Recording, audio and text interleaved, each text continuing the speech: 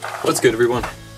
Chris here, Chris Goes Outdoors. We're heading up today to Mount Whiteface and Mount Passaconaway.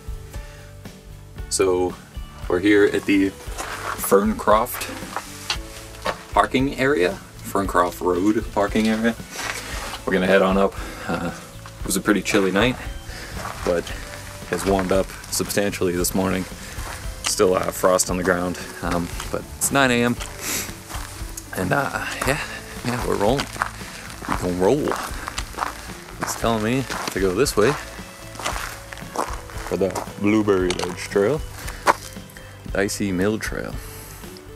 So we're going up Blueberry Ledge, that's the plan, and then we're gonna hit Whiteface first, go around, and then hit Passaconaway after. So up and up we go. Let's do this thing.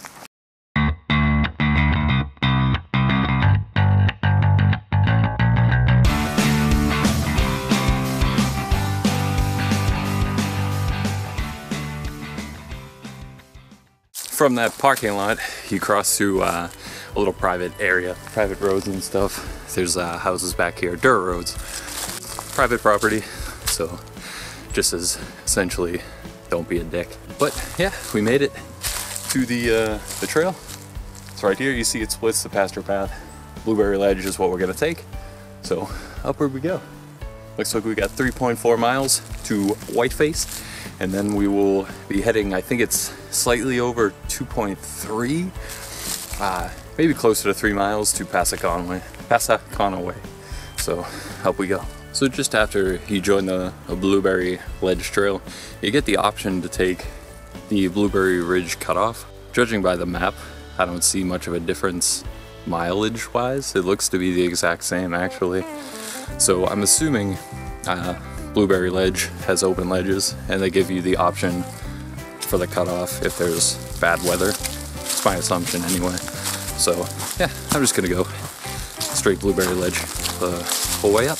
Well, we reached the intersection of the Blueberry Cutoff and the Blueberry Ledge Trail, and unfortunately, there's a couple small lookouts, kind of like you can probably see behind me, but they're very obstructed view. The best lookout so far is actually right here at the intersection. As you can see over there, the mountains. So yeah, best lookout so far. We're gonna continue on, just head up to Mount Whiteface. Proceeding up the Blueberry Ledge Trail still, making some good time.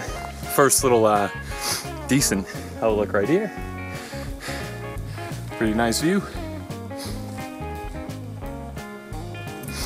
I assume and hope that it will get better as we go up. Supposedly the outlook here up on Whiteface is very nice. So far the trail, once you get past that cutoff, it starts to go much more upright elevation-wise. Ooh, this section right here in particular has a bunch of stairs, so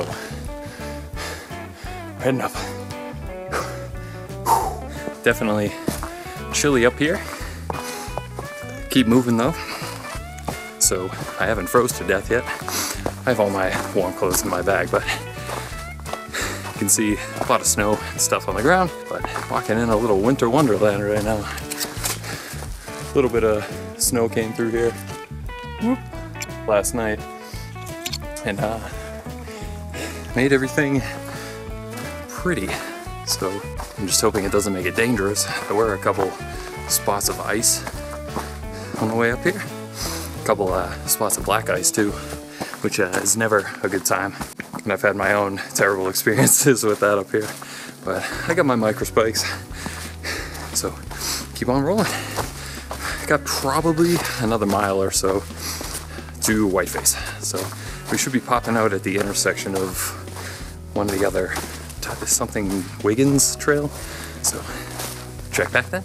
And just after I mentioned it, we're at the intersection of Blueberry Ledge, right behind me and up top, and the Tom Wiggins Trail right over there. So we got 0.7 miles to the top of Mount Whiteface. Gonna keep pushing on, because if I stop, I may freeze to death. Alright, so we made it to the first outlook on Mount Whiteface. Pretty sweet. Give you a little loop. Holding on for dear life.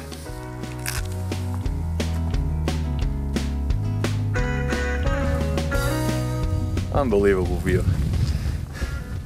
You can see there is snow over on the trail there, so it's kind of gnarly. But a very straight drop down.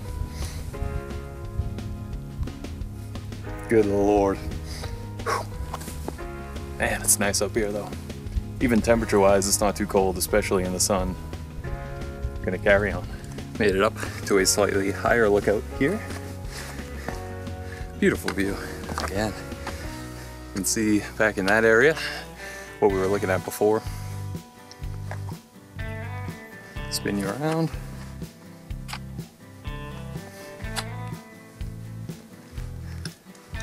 Washington, all snowed in already. Passaconaway, the other one I'm hoping to hit, is right over there. So we gotta keep moving. Running, we'll run low on daylight if we don't, so gonna keep pushing.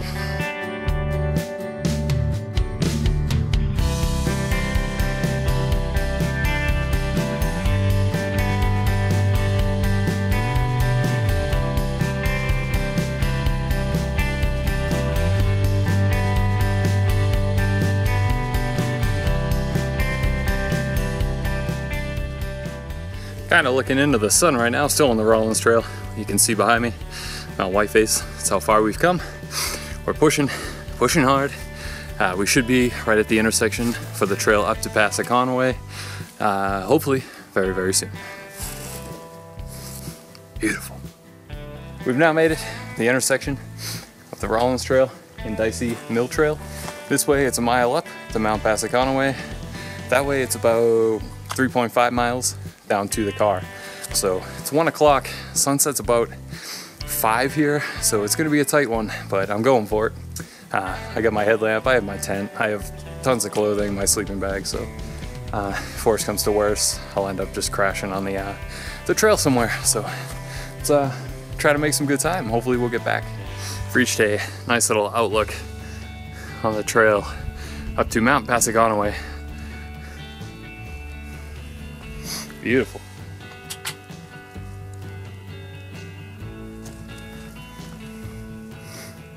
Unbelievable view right now.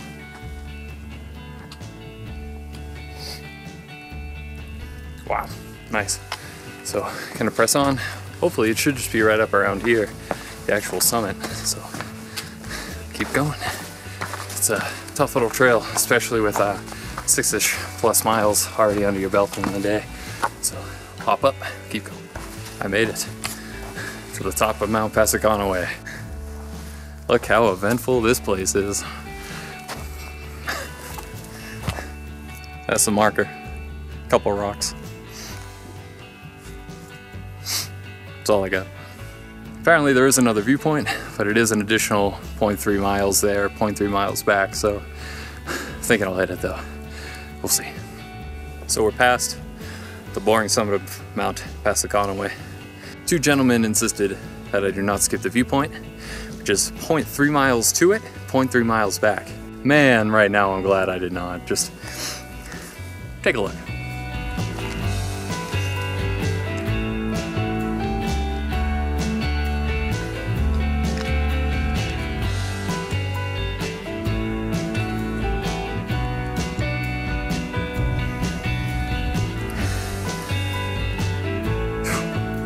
Ooh, you can see Franconia, Washington, the whole presidential range from here.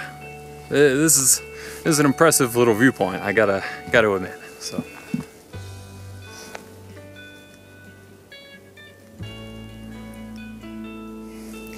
I'll probably regret it a little bit physically at the end of the day, but man, am I glad I came all the way to this viewpoint.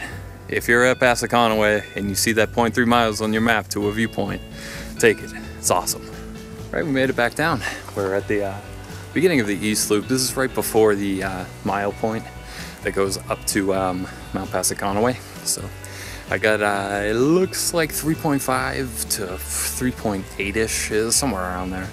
Miles left to go. Sun's going down still, maybe 2 hours of sunlight if I'm lucky. So, gonna keep rolling. It's definitely warmer down here, so it's nice, but I'm the only weirdo that I've seen that's been wearing a short sleeve shirt all day. So, when I hike, I'm like a radiator. I just stay warm. But if you go up here, not too far, there's a little creek area just up there on the left, and there's an old off trail. You can see it pretty clearly, and I believe that is the remnants of what was a shelter up here. It's an empty space, but there's some logs set up, you know, like seats, and there's a fire ring in the middle, so I'm assuming that they are cool with people camping there.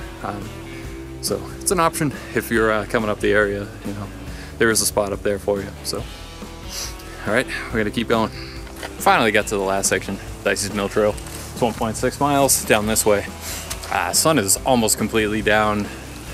You can see up there, there's a little bit left on the mountain up there, but not much. Gonna keep going, 1.6 miles. So hopefully we make good time. Hopefully half an hour, 35 minutes. That's what I'll push for, so off we go. Don't know if that's coming through, but full moon came out, hiking under the full moon.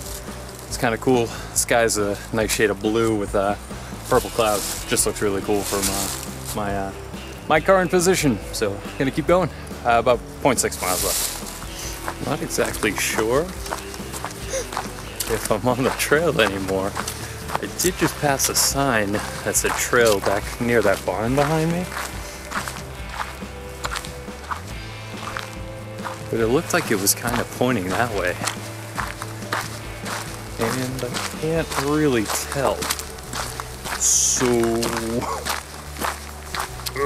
I don't know. Maybe I'm on it, maybe I'm not.